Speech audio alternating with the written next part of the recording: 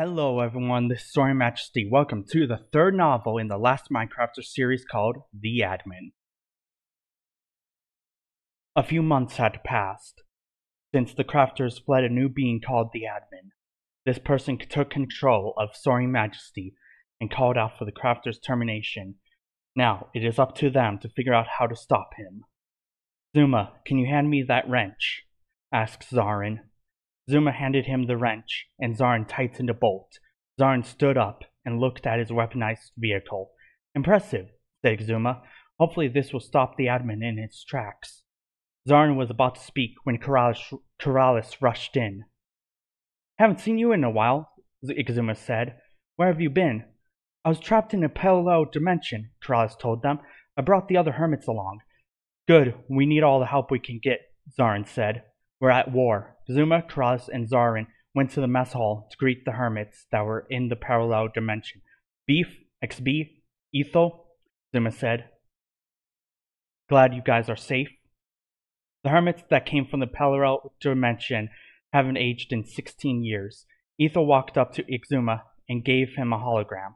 This was in our dimension, he told him. My guess is the admin has his ways of teleporting to different worlds. The color from Ixuma's face drained. He knew what the message was. We can't stay here, he told them. Get the others. We need to go get out of Earth's realm. And go where? XB asked. The admin can go anywhere. I know a place, Ixuma told him. I need to contact a certain person for it. Ixuma texted the person and another portal opened up. They all went in and were in the scary survival world. Wasn't this world deleted? Keralis asked. It was, Zuma said, but Ustream, Eve, and Testy rebuilt it and put it in a secret server. The admin doesn't know it's here. Ustream approached the hermits. I heard what happened, Ustream said. Is it true that Soaring has been taken over? The hermits looked at the ground, and Ustream stared in shock. That's impossible, he said. There's no way his body was taken over. Ustream fell to his knees. Eve rushed to him. Ustream, these people are in danger, she said. They need our protection. Ustream nodded and brought them to a castle. Isn't that Hades' castle? Ixuma asked. It's a lot cleaner. We made it so that no more evil can get into this world, Eve told them. We will be safe here. She kept looking at the sky with concern. Zuma looked up and saw that the stars were spinning. Eve, what's going on with the stars? He asked. Protocol, she said. If we're found, those stars will shoot the person trying to attack us.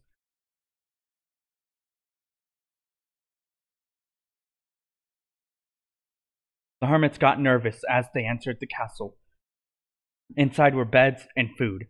Steve and Zarin were waiting for them. Zarin, Zuma said. How'd you get here so quickly?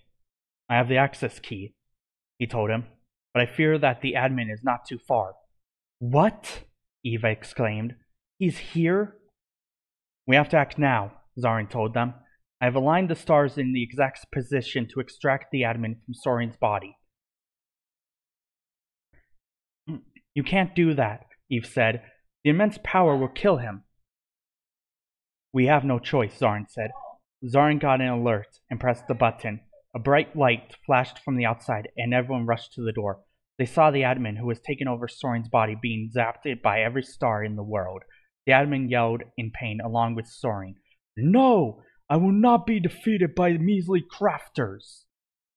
The admin yelled. You are not killing my friends, Soaring yelled. Get out of my body! An explosion occurred, and two bodies separated from the bright light.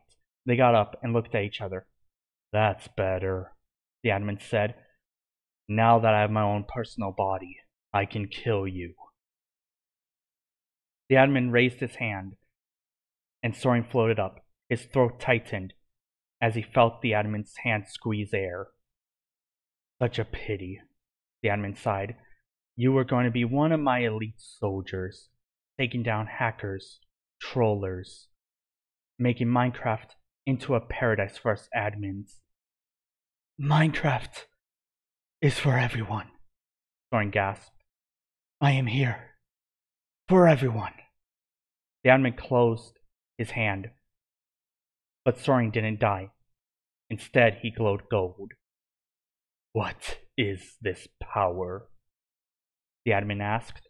It's unlike anything I've ever seen. Soren stood up and looked at the admin. He then saw a portal open up and saw two wolves.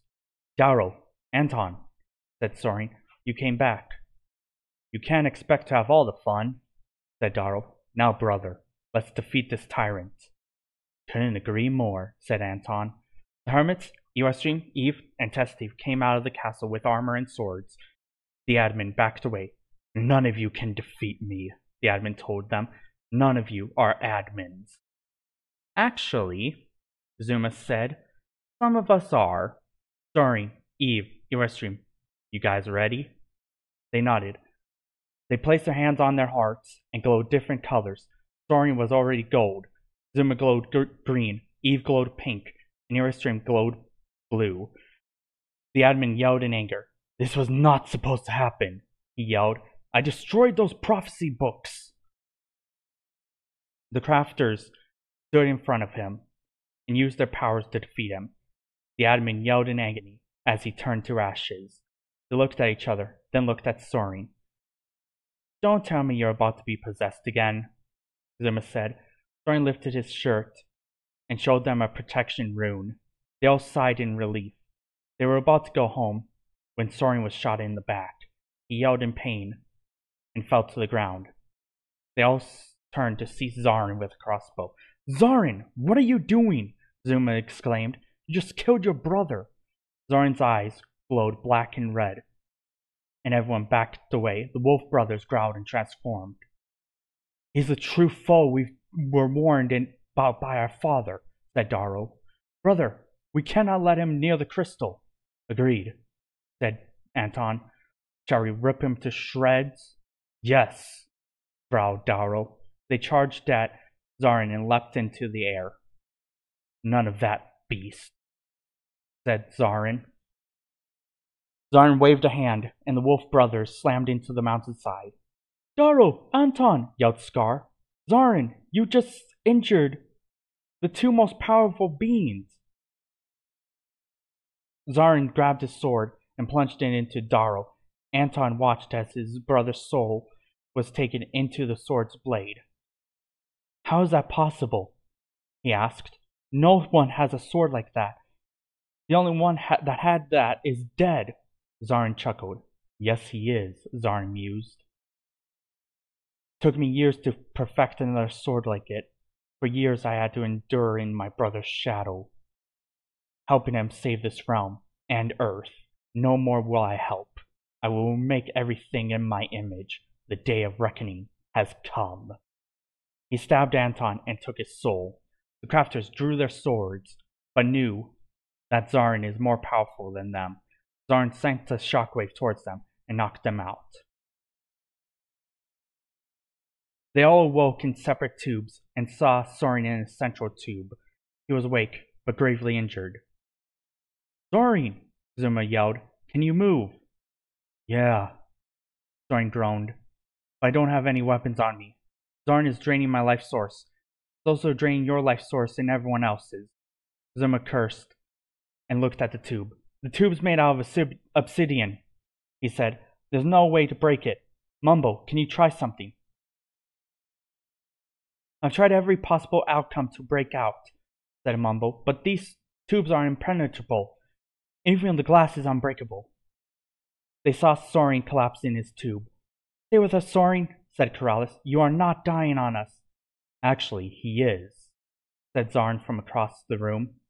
Zarin approached Soren's tube and tapped the glass. So, the small crafter falls, Zarin gloated. Took me 16 years, but I finally did it. Not over, Zarin, Soren said weakly. I still have a secret plan. No, you don't, said Zarin. I know all about your plans. I can stop you by killing you now.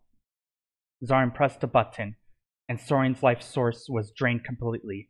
Zarin opened the tube, and Soren's body fell out, lifeless.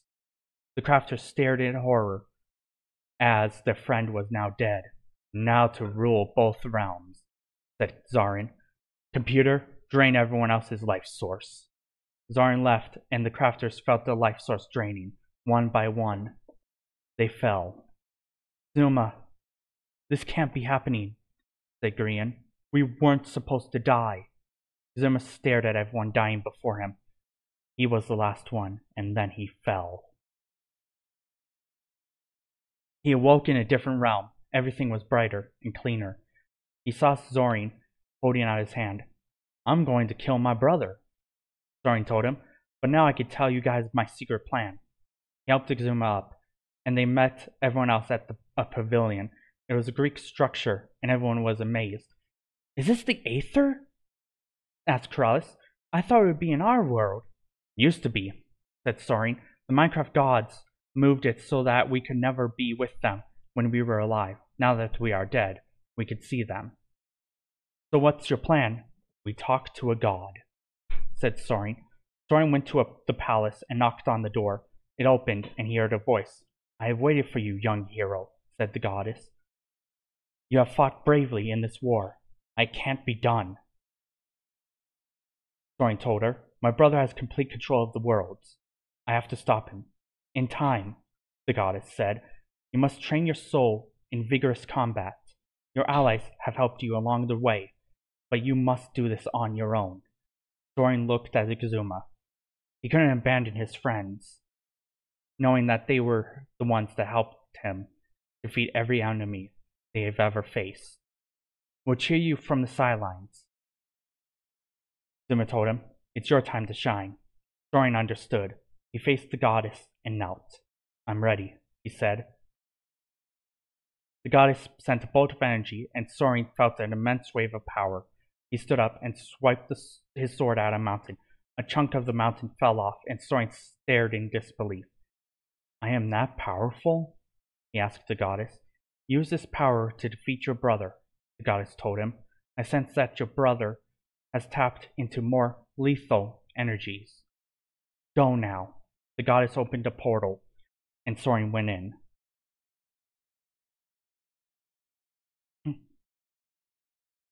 And that will do it for part 1 of the admin.